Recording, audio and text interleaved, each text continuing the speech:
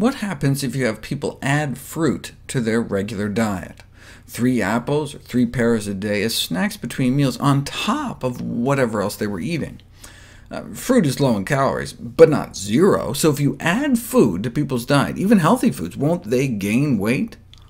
No, they lost a couple pounds. Maybe it was all that fiber? If you remember, we learned our gut bacteria can create anti-obesity compounds from fiber. That's why they also had a cookie group.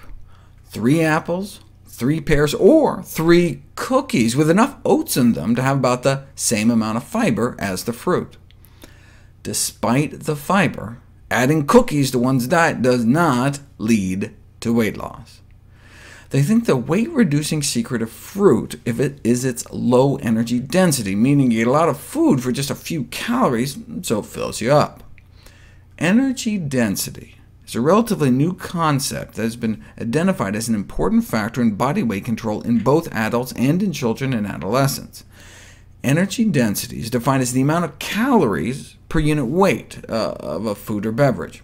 Water, for example, provides a significant amount of weight without adding calories. Fiber, too.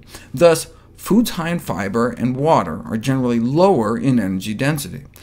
On the other hand, because dietary fat provides the greatest amount of calories per weight, foods high in fat are generally high in energy density. The CDC offers some examples. High energy density foods are like bacon, lots of calories in a small package. A medium energy density food is like a bagel, and a low density food typified by fruits and vegetables. In general, the lower the better, with 2 exceptions. Soda is heavy, so heavy that by energy density it looks less harmful than it is, and nuts have so much fat they appear less healthy than they are. Otherwise, though, the science supports a relationship between energy density and body weight, such that consuming diets lower in energy density may be an effective strategy for weight control. This is because people tend to eat a consistent weight of food, so when there's less calories per pound, calorie intake is reduced.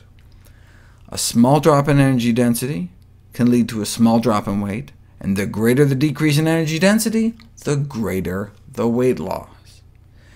Energy density can be reduced in a variety of ways, such as the addition of fruits and vegetables to recipes, or by lowering the fat or sugar content.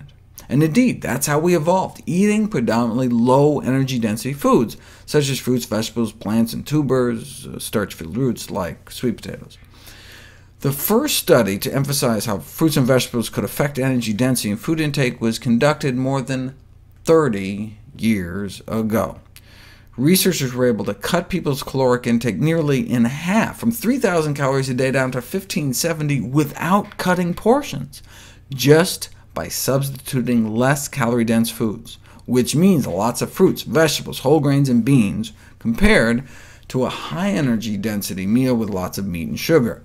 Nearly half the calories, but they enjoyed the meals just as much. They tried this in Hawaii, putting people on a traditional Hawaiian diet with all the plant foods they could eat. Lost an average of 17 pounds in just 21 days, resulting in better cholesterol, triglycerides, blood sugars, and blood pressure.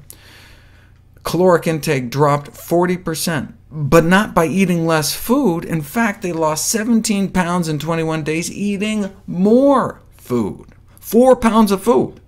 But because plants tend to be so calorically dilute, one can stuff oneself without getting the same kind of weight gain.